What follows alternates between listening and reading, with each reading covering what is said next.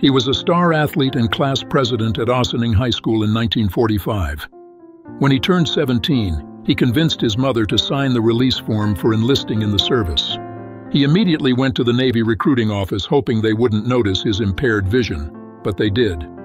His name was Peter Falk, and he had been sporting a glass eye ever since the age of 3 when it was removed to prevent the spread of cancer.